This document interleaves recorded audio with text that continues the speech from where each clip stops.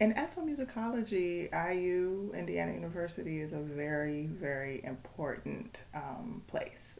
First of all, the Society for Ethnomusicology is housed here, and there are a lot of highly esteemed scholars who have come through the Department of Folklore and Ethnomusicology. I study religious music in the African diaspora. My specialty is on the ways in which men worship. I look at how they express their gender and sexuality through worship, and I do a cultural analysis of the decisions that they make that could perhaps teach us something about their identity and how they move about in the world. Indiana University has really provided resources so that I can come out the gate strong.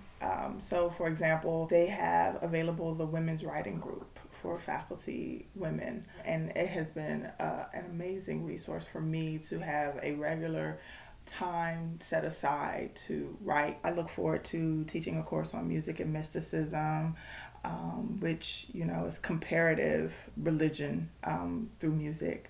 But then also I get to teach popular music and African American performance, and music, gender, and sexuality. Well, my name is Alisha Jones, and I'm a fly girl. It takes our blood to rock my world. I can fly like a bee. That's why they call me classy.